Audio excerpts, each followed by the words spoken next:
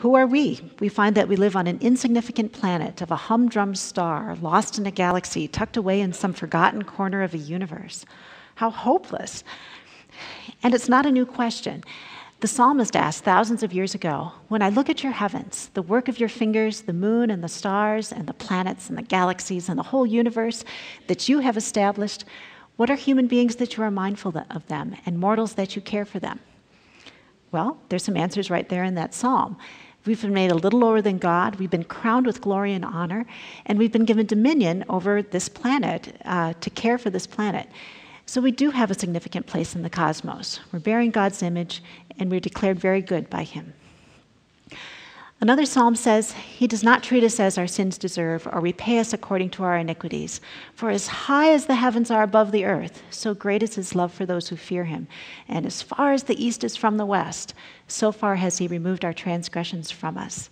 He's removed our sins to the very ends of the universe. The vastness of the universe is not supposed to teach us that God is absent or that we're insignificant, but that God's love is even more vast. So, regardless of how God created our bodies, he commissioned us to bear his image. And regardless of how tiny we are compared to the universe, he loves us deeply. He loves us so much that God himself, the ruler of the galaxies, did not cling to the heights of heaven, but took on our very flesh. He came as a tiny baby. How much more approachable could the God of the universe become? Whatever our debates over origins, we know that Jesus came to be with us, to share our suffering, to bear our sin, and to redeem us to himself. The good news, the best news, is that our Creator is also our Redeemer. Thank you.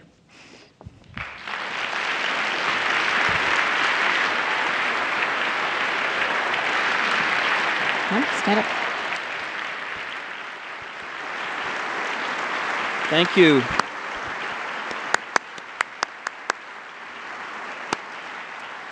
Thank you, Deborah and Loren. There will be a follow-up discussion of these issues here in the auditorium after the presentation. It will be led by the Reverend Scott Jose of Calvin Theological Seminary. Those interested should gather in the mezzanine area. However, we do have about 8 minutes right now for some questions. We have microphones in the aisle. If you would like to address a question to either Deborah or Loren, maybe up there as well, please come to a microphone and then briefly, please, very briefly state your question.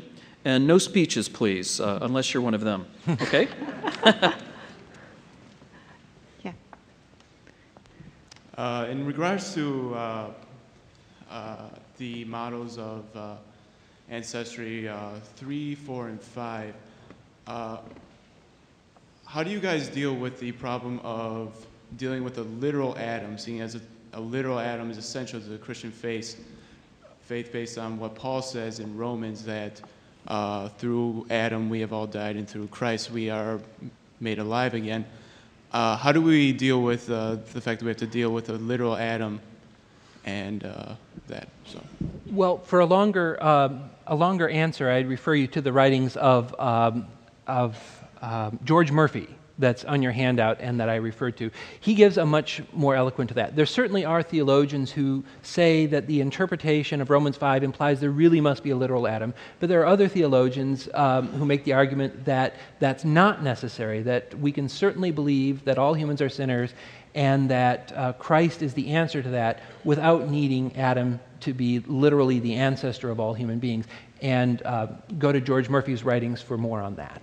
Thank you. Good question. Yeah, and also in Romans 5, it talks about Christ as our representative, and so some people say, well, you can see Adam then as also our representative, and that's what's being talked about in those views 3 and 4. Yeah. Hi. It would seem that death and the pain associated with dying actually causes creatures and humans intense mental anguish. How do we reconcile with those who say that pain and anguish seem to point to a cruel God, or that evolution is the antithesis to a compassionate God? First, we can look at these passages that talk about death, and we can ask, first of all, on animal death. There have always been debates among theologians, going back centuries whether animal death is a result of human sin. And since there have been these debates back and forth, and Scripture itself isn't resolving the issue, I think we can turn to the natural world and find out, well, because there's a long history, there really must have been death, at least animal death, before the human fall into sin. For some thoughts on pain, I would like to direct you to Philip Yancey, an author who's written about pain quite eloquently. Evolution isn't just about combat and death and struggle. It's equally about long lives, about flourishing in an environment in which you are well adapted, about having offspring. Yes, there are moments of pain and death, and yes, those are hurtful, but pain serves in the intermediate time, for most of your life, pain offers a very useful function of alerting you to when you're beginning to be injured and you need to draw away. So that's a very brief answer, and again, Philip Yancey for more. Good question. Yeah, you're next. I'm wondering about the hypothesis of mitochondrial Eve. Is that still in favor, or has that fallen in disfavor? Yeah, there's a mitochondrial Eve and the Adam corresponding. Y chromosome Adam. Y chromosome Adam. And so those can be traced back to an individual whose DNA is in all of us. But it doesn't mean that that was the only individual alive at the time. There were other individuals alive at the time also contributing.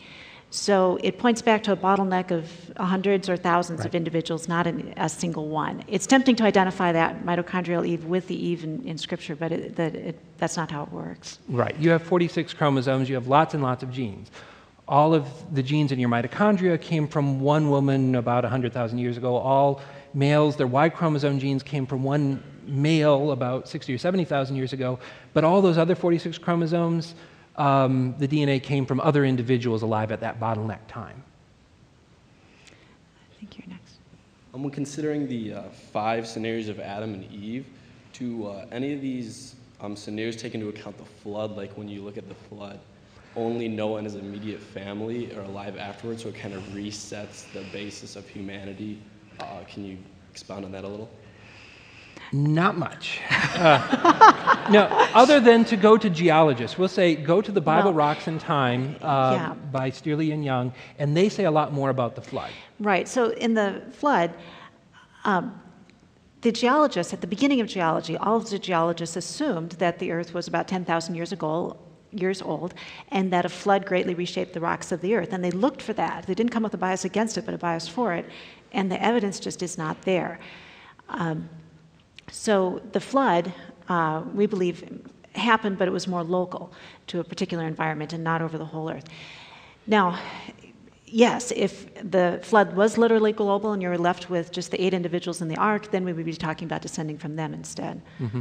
But if there was a recent global flood, it would appear in all those glacier layers, it would appear in all those sediment layers, and geologists have looked and looked and looked and not seen it. So turn to the book by Christian geologists for a deeper answer to that. Thanks. Hi. This is the last one, I guess. Yeah. Sorry. Yeah, go ahead. Well, not saying that a non-literal interpretation of Genesis is wrong at all, but I was wondering if I could hear your opinion on where we would draw the line as far as literal or non-literal, because if we apply, say, a non-literal interpretation to something also not seemingly scientific like the resurrection, we'd have some major issues. Yes, and that is a big concern. If we just go and say everything that doesn't sound scientific must not be literal, then we have a problem.